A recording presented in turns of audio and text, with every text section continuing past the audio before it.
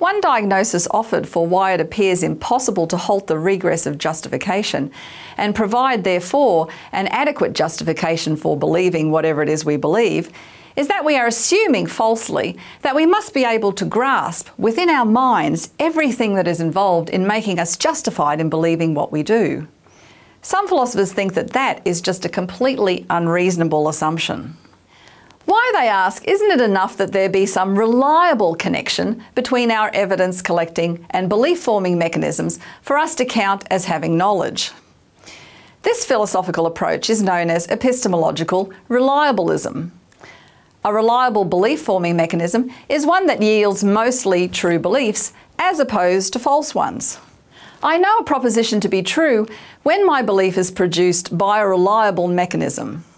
Whether I understand how the mechanism works or not is irrelevant.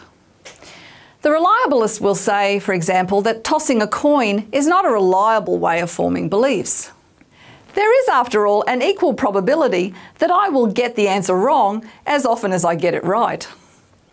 By contrast, making observations under ordinary perceptual conditions is a generally reliable way of forming beliefs about the world around us.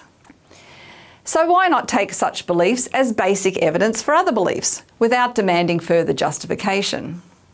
The problem, as noted first by Edmund Gettier, is that it's relatively easy to construct counterexamples to the definition of knowledge as justified true belief that undermine the idea that a reliable belief-forming mechanism operating normally is sufficient to produce knowledge.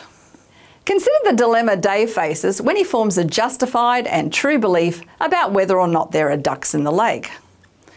The problem is that there is nothing wrong with Dave's evidence-gathering mechanisms. His perceptual and cognitive faculties are operating at peak performance levels, and yet we don't want to count him as having knowledge.